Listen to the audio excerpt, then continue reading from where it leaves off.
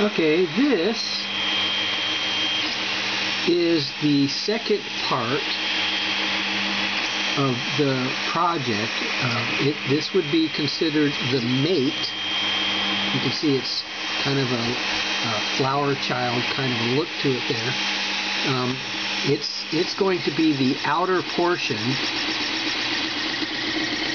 of this. Okay, this was printed earlier in silk, shiny silk gold. You can see that for yourself. Making it into a stylus holder. This would be a stylus that is used in, I can't get a hold of the thing here, for computers. You can see the little foam end piece right there. But I kind of thought it would be kind of a cool little stylus holder on my desk.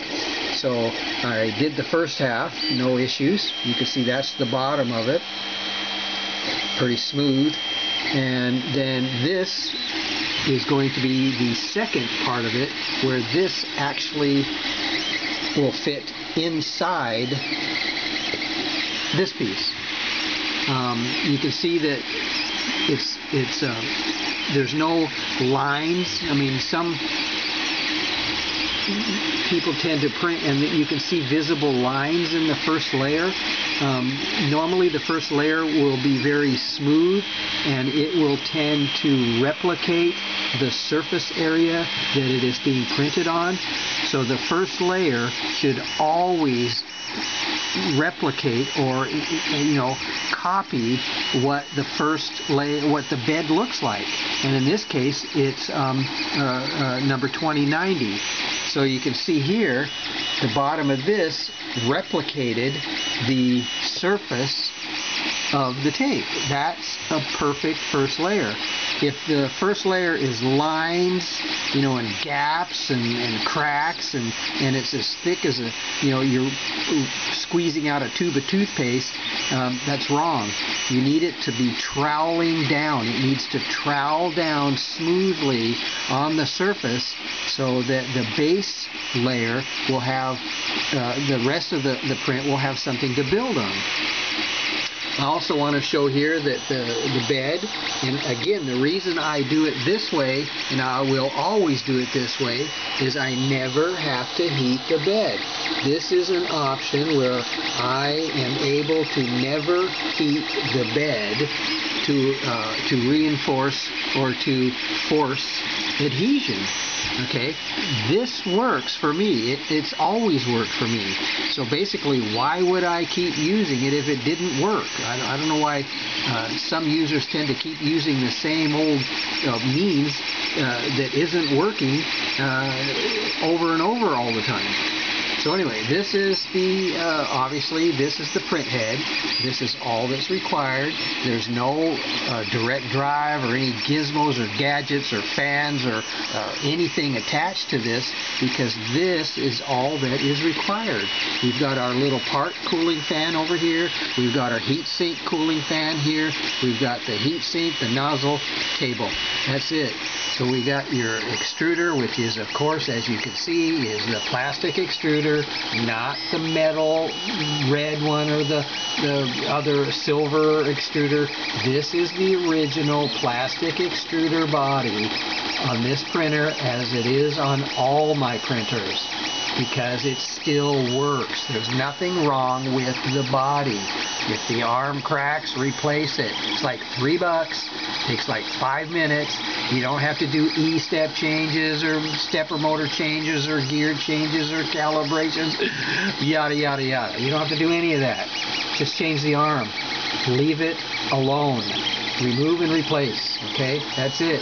You've got the white Bowden tube. This is all that is required to get the filament from here through here with minimal friction.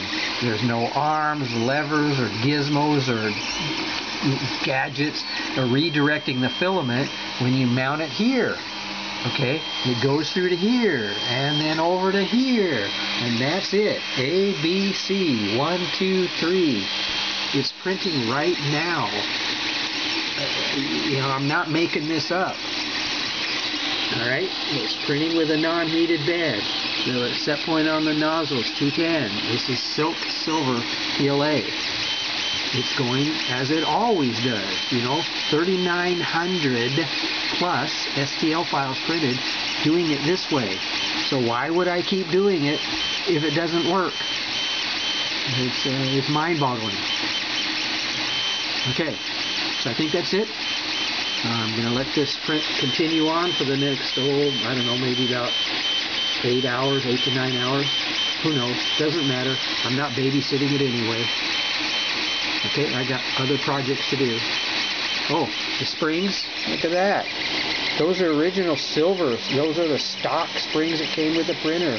Not yellow springs, not chunks of rubber, not bolts and screws and nuts holding the knobs. It's just not required.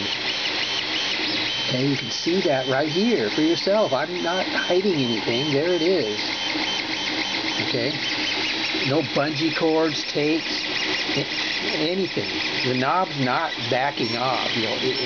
No matter how it prints. You notice it for yourself. That knob is not going anywhere. Okay, it's at the proper compression right there. Everything's as it should be, according to factory specifications. All right. So tram your bed using this. You don't need any gizmo hanging on here. You don't need any gadget or anything like that. You don't need to print lines and squares and circles to test your work, because all that shit has to be removed anyway before you actually start a real print.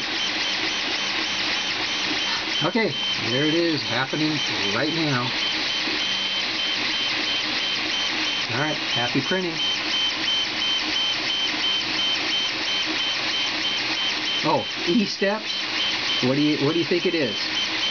93, because everything in this printer came with the printer. The firmware, all of the settings came with the printer.